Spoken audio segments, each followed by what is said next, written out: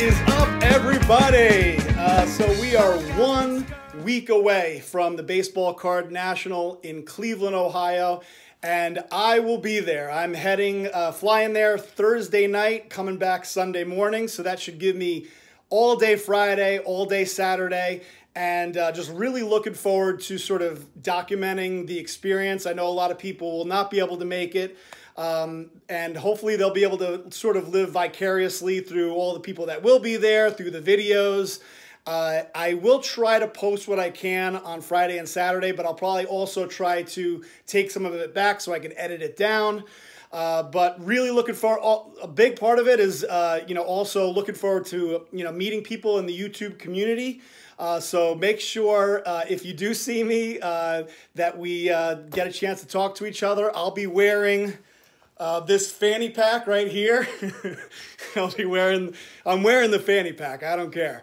I'm going to wear the fanny pack, and I'll probably, have my custom card and ready to hand it out. So if anybody comes over and says hello, again, I think it would be hilarious if, you see like Cal Ripken standing right there, and then somebody's like, "Oh my God, it's SilverJackify!" and they run right past Cal Ripken and go to. I know that's not going to happen. I'm sorry. But if you see me, it would be awesome. Come over, say hello, and just looking forward to meeting people. Obviously, looking forward to just checking out what's going on at the National. I was just looking at the list. Here's just a quick, these are the people that I wrote down of people that will be at the National.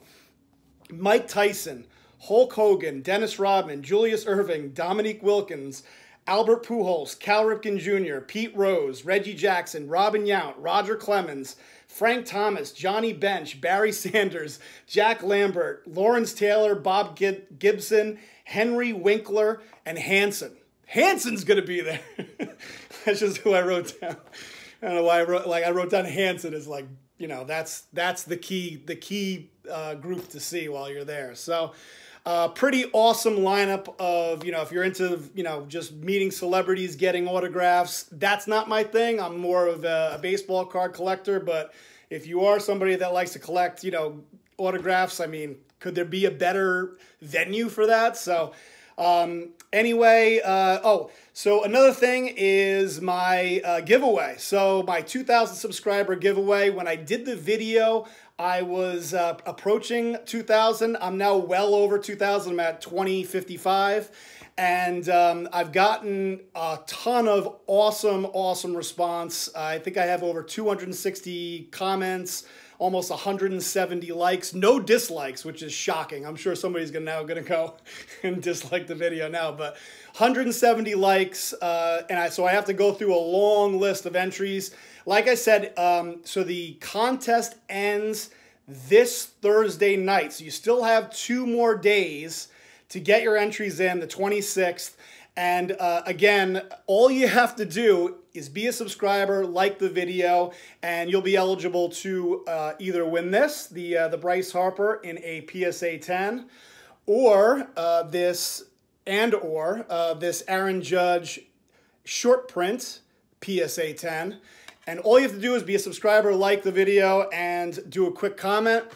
And now there was something else that I asked for people to do, and that was to do a cannonball or something, just jump into the pool, and maybe say epic giveaway or something like that.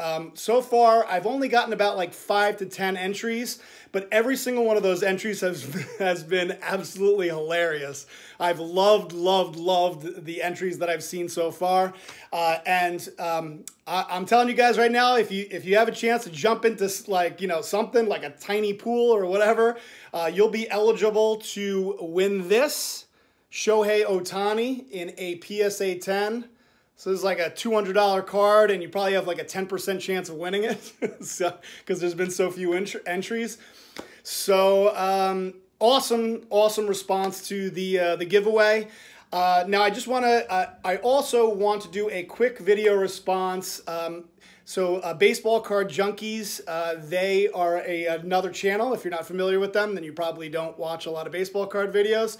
But they are also doing a 2,000 subscriber giveaway, and wanted to do a response video for them. So I'm going to turn the camera around and do a quick response for them. All right, guys, so before I get into Baseball Card Junkies TV Response, I just wanted to show you guys real quick. So recently I picked up the 89 Bowman Griffey and the 89 Score traded in a PSA 10. And to continue my quest of picking up, the 1989 Griffey cards in a PSA 10, I picked up this card, the 89 Fleer Griffey Jr. In a PSA 10. Picked this up for, I think, under 35 bucks. It's amazing how cheap you can get these cards. Totally not worth submitting to PSA if you can get them for that cheap. So picked that card up. Actually picked it up with eBay bucks. eBay bucks, which I literally just discovered a couple of months ago, and so basically got that card for free. So there you have it. That was one of my newest additions. So like I was saying, Baseball Card Junkies TV, they just reached 2,000 subscribers, and they asked for two things. 4 of your favorite cards from your B-side collection, and then also where did the name of your channel come from. So I will get, you guys know the name of my channel is SilverJackify. I will get into why my channel is named that in a little bit, but first I want to do my top 10. I decided to do top 10. I know they asked for only 4, but my top 10 favorite B-side cards. So at number 10, and I'm not a big B-side, card collector. I put this at number 10 just because it's like one of the funniest cards I've ever, I pulled this in a pack, and it's just authentic baseball bat. It's I don't know. It's just I don't know how it would be anything other than an authentic baseball bat. Like if it wasn't authentic, that would actually be pretty cool. But this is just a real feel authentic baseball bat, and from a B-side collection, I thought it was great just because it's one of my favorite in terms of just total randomness. At number 9, so growing up, I was a huge WWF, and I still call it WWF to this day. A huge WWF fan, and my favorite player growing up, and I think these are from 1990 Classic. So I've had these cards in my collection forever, and I was a huge Ultimate Warrior fan. I loved the Ultimate Warrior, and I think the reason why I stopped watching WWF was because look at some of these Hacksaw Jim Duggan, Andre the Giant. These are just some really cool cards that I just happen to have in my collection that maybe you wouldn't expect I'd have it. And the Warrior, Mr. Perfect, the Warrior kept on leaving and then coming back. And I think what annoyed me about it is there was never any explanation as to why. With the WWF, guys would just come and go without any explanation as to why they left. But Warrior would come, and then he'd leave, and then he'd do this awesome comeback, and then he would do 2 matches and then be gone again. And because I was such a huge Ultimate Warrior fan, it actually turned me off from watching it. I don't really watch wrestling anymore, but back when I was a kid, I remember spending $60, $70 on pay-per-view to see SummerSlam and WrestleMania. And I love the Royal Rumble, is one of my favorite things. So anyway, so there's the Ultimate Warrior again. The Honky Tonk Man. I remember all these guys. It's pretty awesome. Got a whole, I got this one, and I got a whole nother stack of this. Of more cards from the WWF. So that is number 9. At number 8, just sort of a random thing. So I remember growing up, I thought these were so cool. So this is just a regular Darryl Strawberry card. It has on the back, it has, the stats and stuff.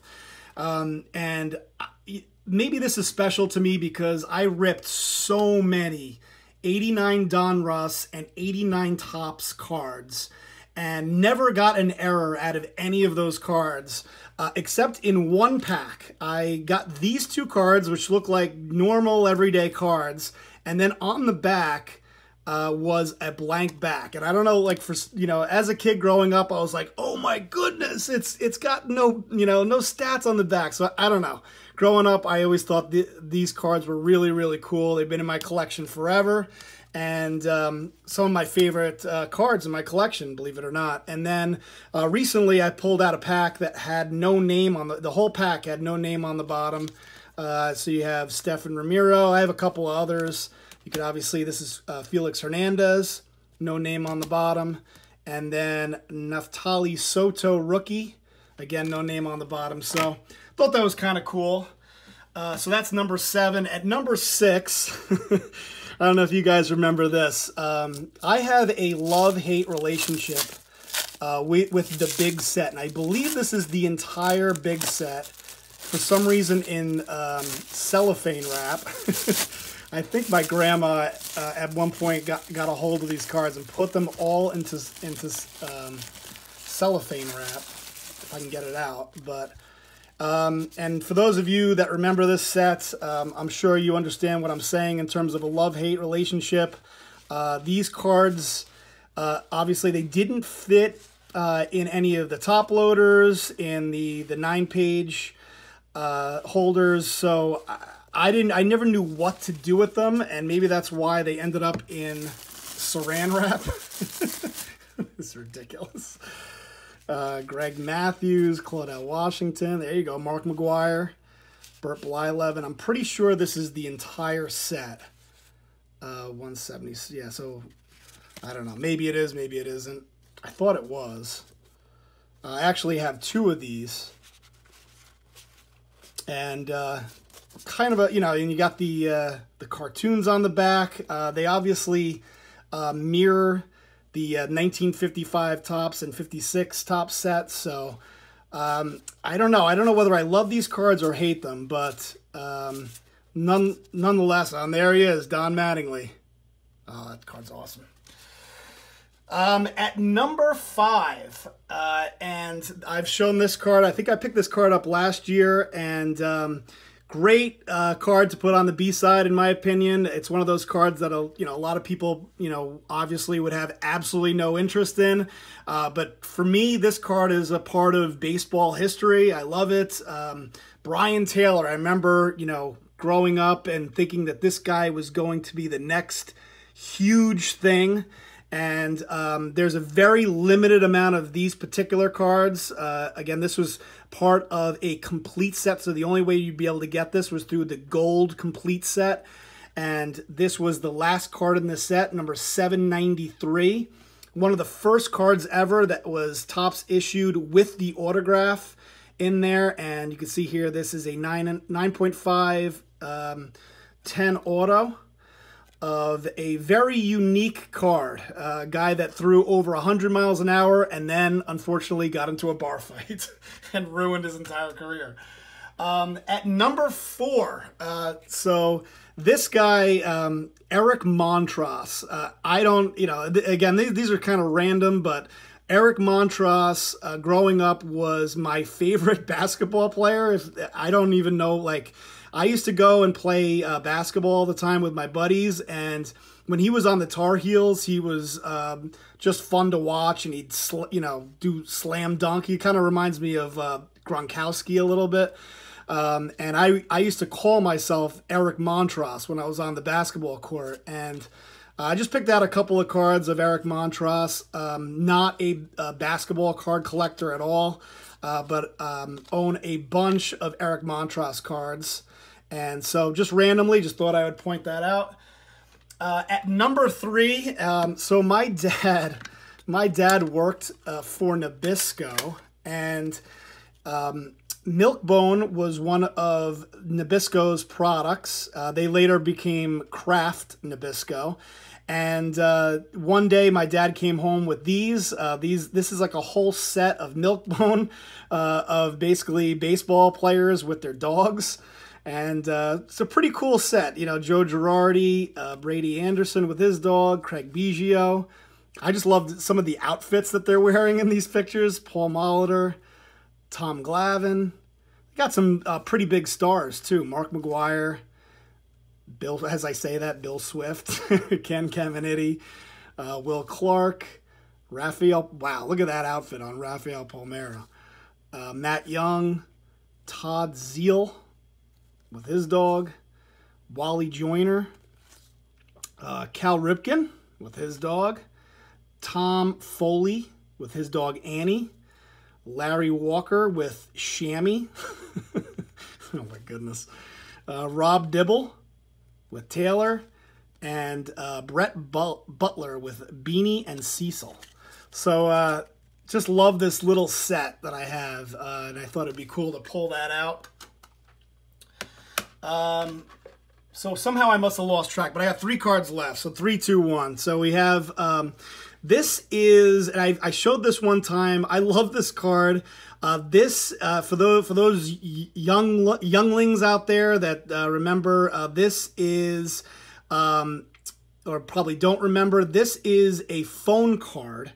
And what you would do is you'd use this. You could scratch the code off. I doubt I could use it anymore. I should try that number out. 1-800-510-0045. And it was basically a way of like. So the reason why I ended up buying this is because when I used to go to Europe, there was one time I had a girlfriend that I would call, and I racked up a $200 phone bill by calling, like doing a 5-minute phone call while I was in Europe. And so from then on in, whenever I traveled, I always made sure to buy these calling cards. And one day we broke up and never had to use this calling card. So it's an unused calling card of Babe Ruth, which I don't know. For some reason, it's just kind of a memory of history and has Babe Ruth on it. 10-minute calling card that was never used. So absolutely love that. At number 2, and I figured, what the hell, I'll just go ahead and open this. I picked this up recently when I was in Canada. I used to love these Garbage Pail Kids. This is from the 3rd series, and let's go ahead and open it. I love these cards. And then here's some gum. I am not going to eat that. Target Margaret. Let's see. Bruised Lee. That's awesome. Horsey Henry. Well Done Sheldon. And Mac Quack. So I actually remember a bunch of those growing up. That I used to buy those. My mom would always make a joke that all I would do is open those cards, throw them in a box, and forget about them. And one day she threw away all of my Garbage Pail Kids. So these are the only 5 in my collection, and I used to have thousands of them. And then at number 1, in terms of B-side collection, which is shouldn't come as much of a surprise, is this 1981 Nashville Sounds Arby's card. This is Don Mattingly's first ever card, his minor league card in a PSA 10. And to me, it's a B-side card. You know, it's an Arby's card. So, and of course, it's of my favorite baseball player ever. So there you have it. Again, Baseball Card Junkies TV. So the name SilverJackify comes from a cartoon that my brother and I did. First movie was called Lester, and then we did another 30-minute cartoon called Fester. And so basically that was the main character. His name was Pterodactyl. It was sort of like supposed to be like South Park, but in medieval times, and it didn't make any sense. But everyone's favorite character, all these characters are basically there to just drive this guy crazy. And everybody's favorite character was this guy right here. His name was Silver Jack. And he was the grandfather of the main character. And when I created my YouTube channel, I tried to put in Silver Jack because I didn't know I was going to be doing any videos, but I just put Silver Jack in. Of course, that was taken, so YouTube recommended SilverJackify, and that is where SilverJackify comes from that guy. If anybody's interested in, you know, seeing a clip of the cartoon, just let me know. Anyway, thanks for watching, guys. Appreciate it. And again, take a look at Baseball Card Junkies TV. I will be posting videos from the National, so stay tuned. Thanks for watching. I'll talk to you later. Peace!